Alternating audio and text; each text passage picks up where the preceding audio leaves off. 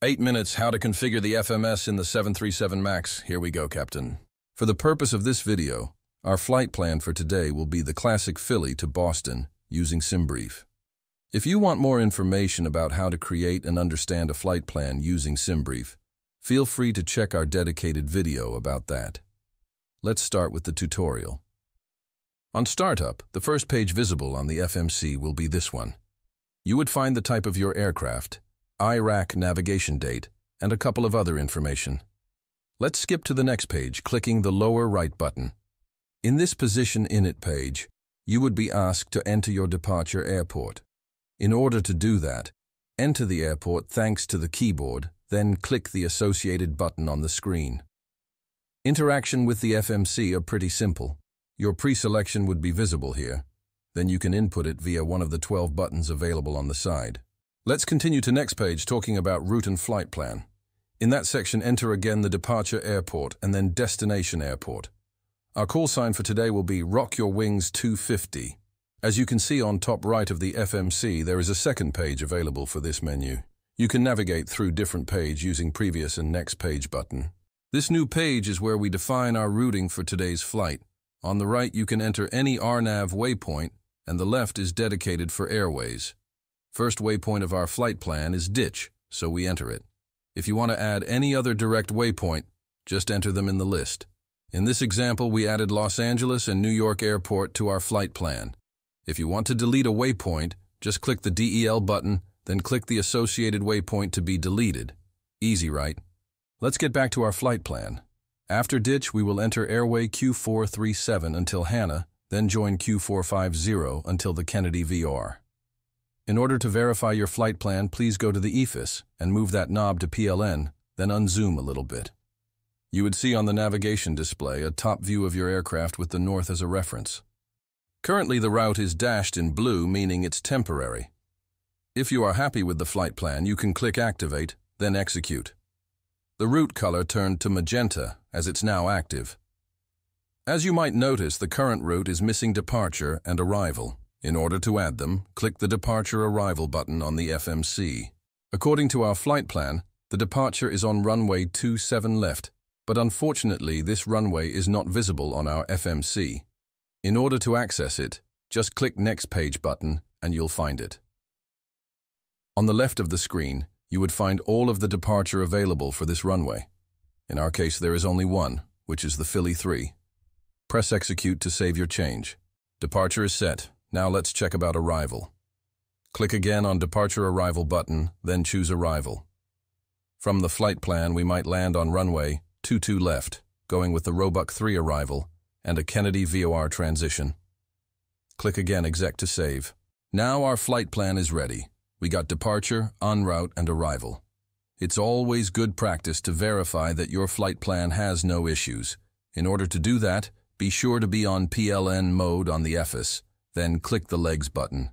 You would find on the lower right an option called Step. This Step button gives you the opportunity to cycle through each of your waypoints, allowing you to verify the well-being of your flight plan. Please note there is a discount annuity at the end of the arrival. That's normal.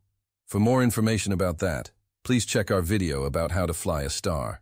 Flight plan is set. Now we can configure the performance page during takeoff. Click the Init Ref button, and you would find the Performance Init page. First field to enter is our cruise altitude, which is flight level 230 for today.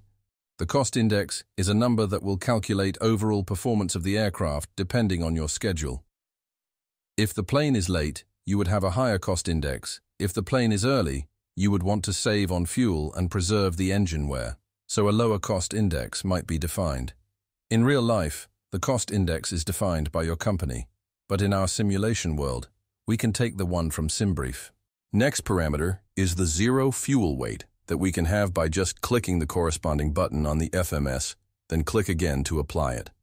By doing that, it will automatically calculate the gross weight of our aircraft, which will be important for the next page. As usual, click Execute to save, then let's continue to N1 limit.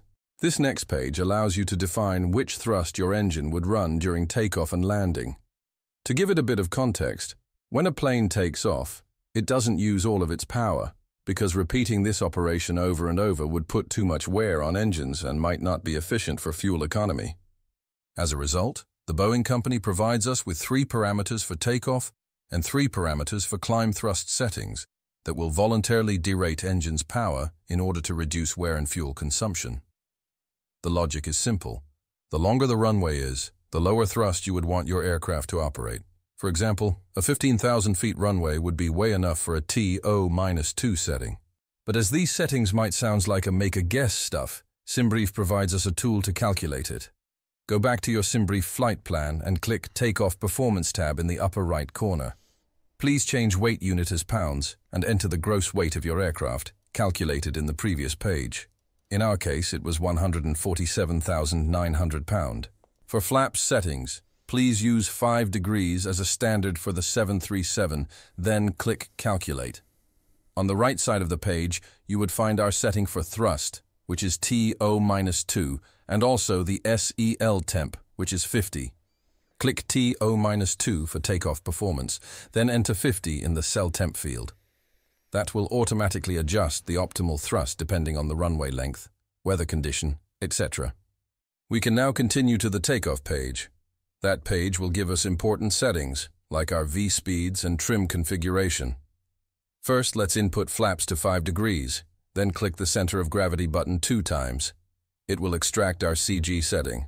Once activated, the trim setting will appear as 4.75, so we can immediately turn the trim to the dedicated number. No need to be pixel perfect. This position will be okay. Back to our FMS, last thing to do is validating the V speeds by clicking each of the 3 buttons on the left. V1 is the speed at which the airplane is obligated to take off no matter what happens. VR is the rotation speed, where you would pull on the yoke and pitch the aircraft. V2 is the takeoff safety speeds or minimum speed to ensure safe climb with an engine failure. A good habit is to set V2 plus 10% in the autopilot, because this will be the first speed to aim at during initial climb. To calculate 10% of something, just remove the last digit of a number and add it to the total. In our case, 150 plus 15 equal 165 during initial climb.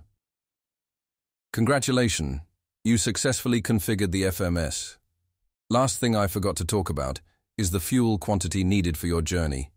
By default, MSFS will spawn the plane with 20,000 pounds of fuel, which is okay for a 2 to 3 hour flight. But if you plan to go further, you might need to increase fuel before spawning. Remember that if your payload change after configuring the FMS, whether it is passenger, cargo, or fuel, you need to go back to the perf init page and redo the process. Congratulations, you successfully configured the FMS. Now you can push back and start up. Next video will be about takeoff. Thanks for watching. Feel free to like and subscribe for more content. Safe flight, Captain.